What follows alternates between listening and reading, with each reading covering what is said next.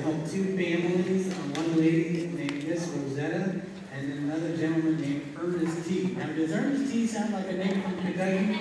It is. And he had that southern drawl, and so did she, and we helped rebuild their homes, and it was amazing.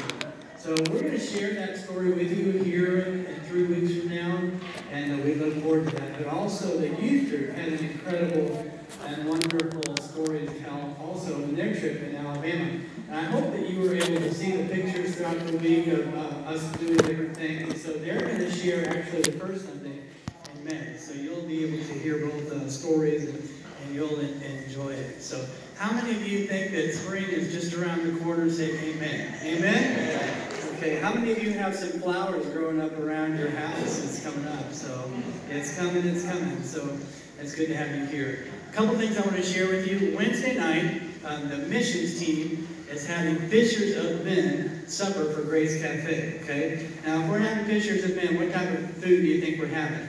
We're having fish. Okay? So some of Pastor Bob's fish will be thrown in there. We're going to have fried fish and baked fish. So if you like fish, please come on Wednesday night at 5 o'clock downstairs, and you'll enjoy that. The missions team is putting that all together. We're also continuing. This is the last time that you can sign up for the Seder meal, which is on the 18th here in a couple weeks. It's on your attendance card. If you have not signed up yet, you can still sign up for the last opportunity for you to do that. So please do that. And so a lot of wonderful stuff. We have Easter just around the corner. Next week is Palm Sunday. Please bring yourself. We're going to have the cross that's made out of palm leaves, and so we'll enjoy that. And then Easter's coming around the corner. So we have some other announcements if you would like to share, please. Good morning. Good morning. Wanted to mention the crosswalk schedule, number 2 in your bulletin. Please take note of that if you're interested in participating in that. The 20 Minutes with God continues to happen each week if you're able to participate in that. The Mother-Daughter Banquet will be happening on May the 10th at 6 o'clock, and you can still sign up for that if you are interested in participating.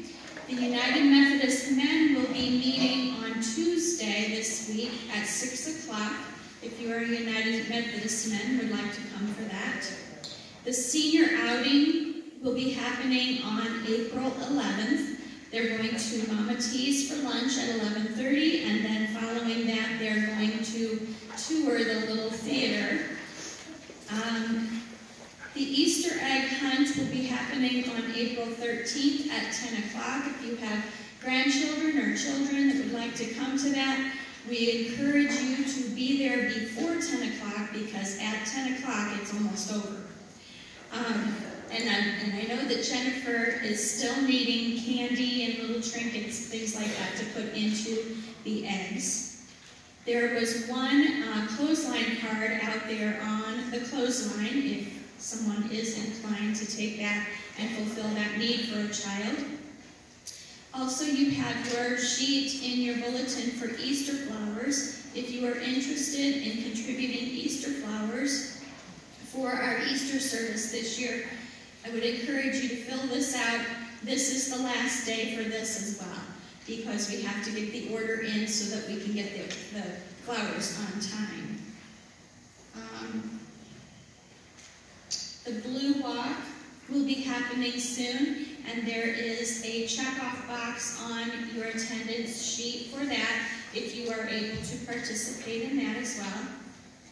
And birthdays, the 8th we have Sherry Berger and Maxine Eggert, the 10th Bob Ports, the 13th Tina Geyer and Betty Hopdas, and anniversary we have Anthony and Linda Adachek on the 7th. Are there any that we are missing? Okay, I think that's it. Our biblical focus this morning comes from the Gospel of John, chapter 19, verse 28. Later, knowing that all was now completed, and so that the scripture would be fulfilled, Jesus said, I am thirsty. Let's bow our heads and hearts for our call to worship.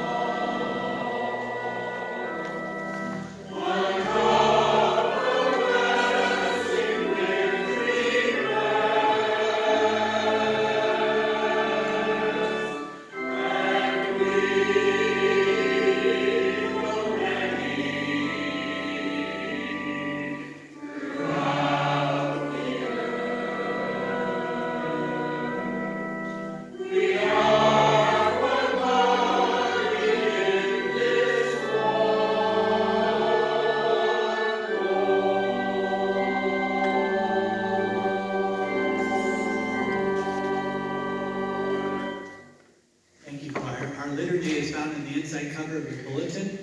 I will read the light print. If you read the dark print, these are scripture passages relating to thirst and water. Jesus said, "If anyone is thirsty, let him come to me and drink. Whoever believes in me, as the scripture has said, streams of living water will flow from him within him." Jesus said, "Blessed are those who hunger and thirst for righteousness, for they will be filled." Jesus said to the Samaritan woman at the well, "Whoever drinks the water I give them will never thirst. Indeed, the water I give them will become in them a spring of water welling up to eternal life." The Lord is my shepherd, I shall not want. He makes me lie down in green pastures. He leads me beside quiet waters. Let us stand together for our hymn of praise. It's on page 6. Linda Straub, Dick Ulam, and also Bob Dewar.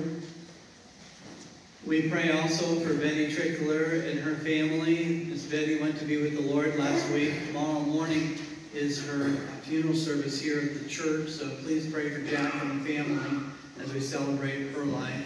Also, many of you heard that Miss Willa Smith, 104 years old, our oldest member, went to be with the Lord also. I just want to pause a little bit to remind us that as God calls different ones home, that these are the pillars of the church that have been here for years and years, and others are to step in and become pillars. And so don't be afraid to step in and serve or be willing, because these giants of the faith who we've appreciated all these years, God's calling them home to heaven. And so we need some more people to step in, so don't be afraid to serve. What are some other prayer requests that we want to share with the church family? The name is Fill My Cup, Lord, page 641. If we could sing that as we go into our time of prayer this morning. Fill my cup, Lord.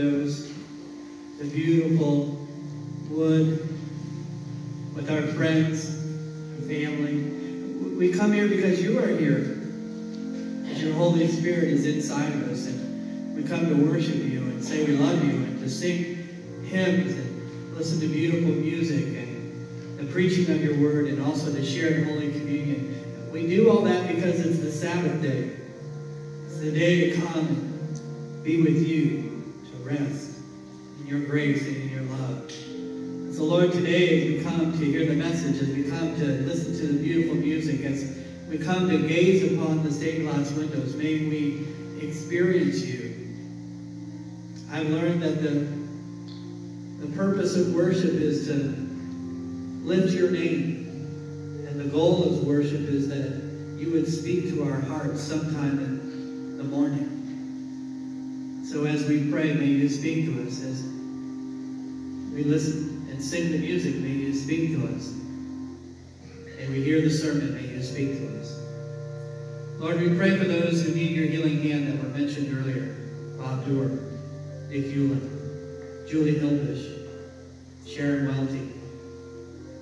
We pray for those that you have called home. Betty Trickler, Willis Smith. Oh Lord, their lives of faith were rich. We thank you for all the service, the things they did in the churches that they went to throughout their lives. Lord, raise up new leaders. Raise up new men and women to stand in their place, to serve the church and serve you. Lord, today as we come to share in Holy Communion, may it be a time that we give back to you our sins, our hurts, where we need to be healed. And in return, Lord, when we have communion and eat the bread and drink of the cup, we receive back from you forgiveness, love, and peace, and joy. So may that be a special time as we end our service with Holy Communion today. And so, Lord, we thank you for each person that's here. May you bless their lives. If they come here hurting today, may you be their portion. May you bring healing into whatever hurt they are experiencing. We pray for those silent requests that are too hurtful to maybe even mention, that you know each person and their need this morning.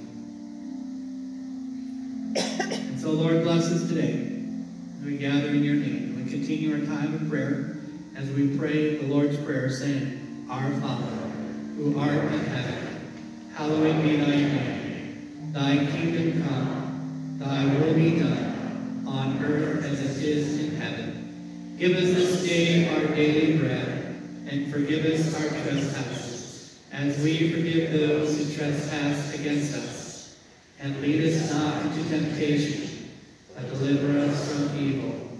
For thine is the kingdom, and the power, and the glory